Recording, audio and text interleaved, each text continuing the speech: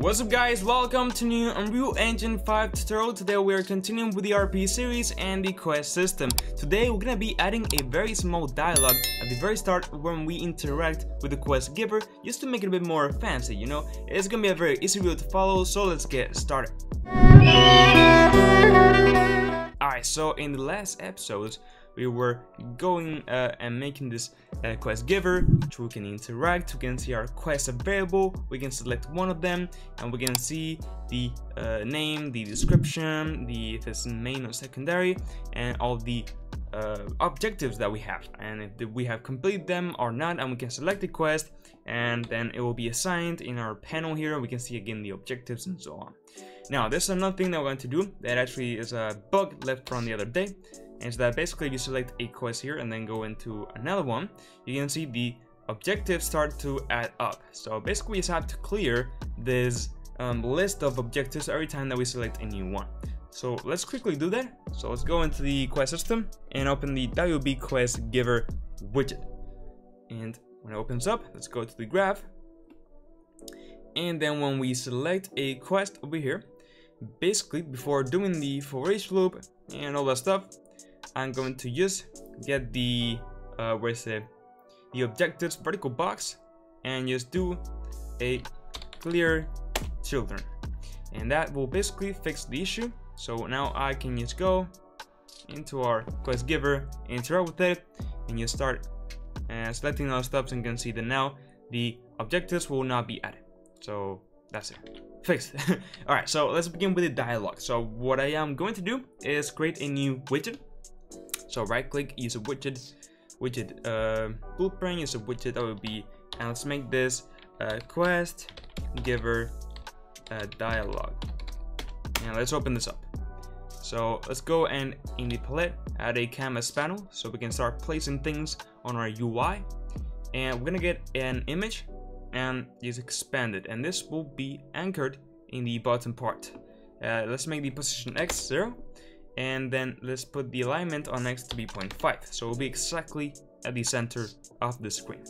Now we can play around the size and the alignment and the position and so on, but honestly kind of this will work for me. I'm gonna change the color and then also put it a bit more transparent, and let's add again the background blur that I always love. It looks pretty nice. We have the blur, so let me add this. Also let me rename this to be the background. And then also let's uncheck its variable because we don't need to access this from the code. And then the background blur, basically let's make it the same as our big panel, so the same, you know, anchors and so on. So let's let this one here, put it in the bottom part of the screen. The alignment on X 0.5, the size will basically be, and this one on X, so let's copy and paste it, so it'll be the same. And then the same with Y, copy and paste. And then in the background blur, let's put the position, this one to be on 0, and then on Y it will be this one. So let's copy and paste. So basically I'm just pasting this background blur exactly in the same position and size that the panel, the background. Let's put some blur strength, maybe like 10, and then what we can do is just get a text, drag it. I like to put it outside and then enter it, and then make sure that this is the text, and well, dialogue text, and then we can just put its variable because we will need to access this, and then we can just make it as big as we want, and this is a test, and you can see that it will start typing here and whatsoever. So that will basically go ahead and work. So let's go into our quest giver blueprint, which is this guy over here. And when we interact, instead of directly just going and doing this, we are going to be, you know, going ahead and making the dialogue. So first of all, this will only happen if we have not the quest giver widget already active. So let's move this a bit up here. So on here, I'm gonna create another widget. Alright, so this will be later on. So for now, we'll do this. And this will be our dialogue, and then we can just add this into the viewport over here, so it'll be added into the player screen. And then basically once this is completed, we'll call this. Okay, but for now, I'm gonna just make a custom event, which will be open quests widget. And then we'll later go ahead and call this, okay? But right now, when we interact with this guy, you can see now we have the UI here, which the text is not aligned. Let me go quickly here and the anchor, put it in the bottom part, so you can see now it's resolved, so I can interact, and this is the test, and that stuff will go ahead and appear. So now we need to go and start traveling through the different things. So every time that we click the E key, it will start to basically continue in the dialogue. So we're gonna have is a new variable, and this will be dialogue, and this will be a string, and it will be a array. So it will be basically a list of text. It will be like hello adventurer. I'm just inventing random stuff here. Okay, put what you want. I am I need someone to help me with this. Could you help me? No, just random stuff. Okay, so this will be my dialogue. So now every time that we will, click the E key, this will go ahead and travel. So I'll make a new variable, and this will be dialogue opened, and this will be a boolean, and of course it will be just a single variable. And basically I'm gonna make a new branch here. So if dialogue opened is not boolean, so it is not true, it will create a widget. But if not, it will simply just go through the next iteration. So I can just get the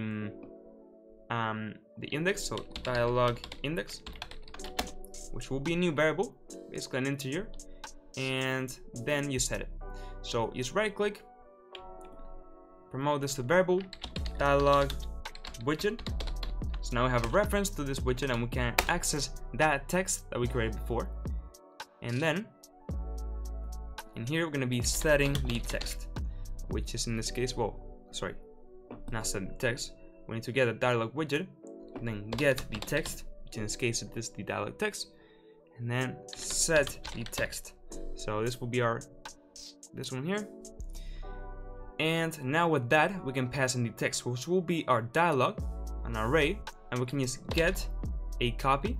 This is basically part of one of the index here, and this is the specific index. So in this case, it will be our dialog index, and we can just pass that over there. It will do the conversion, and that's it.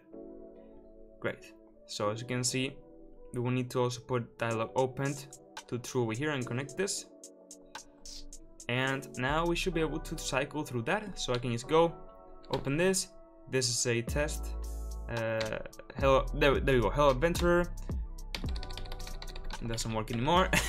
And you can see that also initially we do have to pass on the first array too. Okay, don't worry, we'll fix that in a second. Yeah, sorry, because I forgot to get the dialog index and add it, because of course we have to add the index. So we'll continue going through the arrays. Now, hello adventurer, I need some help, and can you help me with this? And of course, when we reach the end, it will basically stuck and break. So I can just make a branch over here and see if the dialog index is bigger than the dialog, and let's get the length so we can see how big is this. And if it is, we'll basically just close the just get the dialog widget, which is where is it here, and I can just say remove from parent and just set it to be false. And then also very important, set the dialog index to be 0, and then the dialog opened to be false. And with that, now we can call our open quest widget, and that will do its job.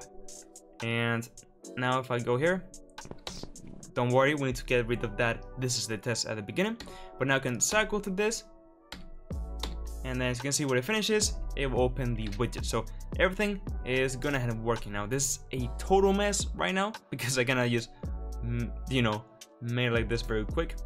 So let me just go ahead and just put it a bit nicer. So we can just put this over here like this, this, up there, this here, and this branch will go over here.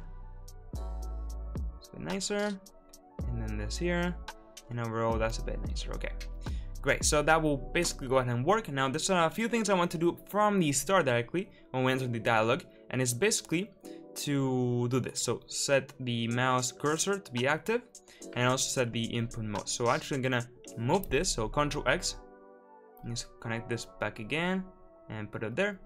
And let's do this from the start on here when we create the dialog, okay? Like so. So now from the start, when we press play, that will happen. Of course we have to get rid of that, but now every time they'll press E, we'll continue with that, and there we go. So let's set that initial one. So what I can do is go and in here when we create the dialog text, I can just set the text over here to be this. So basically just copy and paste that. So I'm gonna go here, put that before that, and now you can see it'll go here, help enter, and also we need to set initially the index to be 1, not 0. So also in here 1, so in both the variable and there. And now yes, we can enter. No, sorry, that will not be the case. It's actually 0. So 0 0. Click enter. I need some help. This can you help me. This opens, and I can press E, open it. Sorry, close again, and I can go back here and open this. Help enter. Need some help with this. Can you help me? And it will just go ahead and work.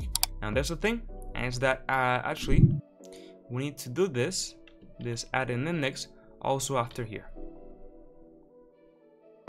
Okay, after we set that initially. So now I'll enter. I need some help with this. Will you help me? And it will just work perfectly. So that's it, guys. If you found this tutorial helpful, I would really appreciate you like the video and subscribe to my channel. The project files will be available in my Patreon and YouTube members, so check them out. Join my Discord server and follow me on all my socials. And now, yes, with all that said, bye bye.